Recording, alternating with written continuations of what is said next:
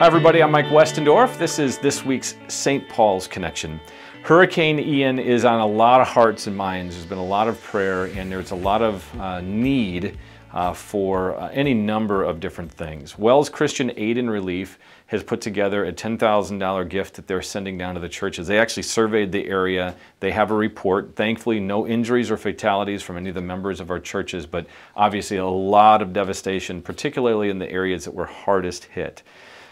Pastor Pete will have information that he'll share in a link on that, but we at St. Paul's would like to be able to do something as well. So we will be sending a $5,000 grant to, along with the Christian Aid and Relief, and we are asking if you have an interest.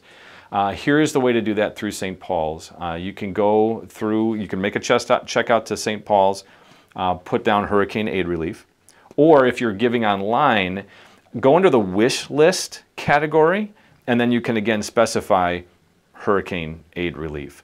What's nice about it, doing it this way, is that, again, a trusted source that we can send our gifts of money and financials to, so that we can support the rebuilding efforts that are going to be happening on there for quite probably months and if not years to come.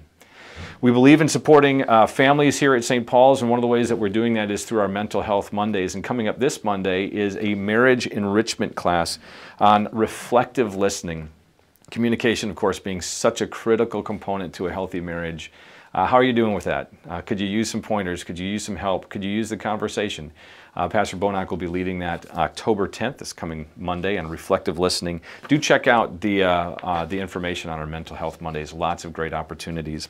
We're going to serve our families in our new community through Trunk or Treat at Bridge MKE. That's coming up on October 30th. And again, this is not just for people who are part of the launch team. This is for our whole church. Would you like to serve that new area that we're going to be loving on?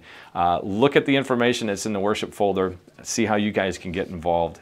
And then lastly, we have a Choral Fest that's happening in the Milwaukee area. This is something that all of our Lutheran high schools do. And so as we're putting that together, St. Paul's is hosting families from Winnebago Lutheran Academy, and so we are looking for 8 more beds for students. Do you have a home that you could open up to some of these kids? Basically 6 to 8 more families is what we're looking for. So if you'd like to do that, Pam Meyer is a person, and that contact information is again in the worship folder. I'm Mike Westendorf. That's your St. Paul's Connection.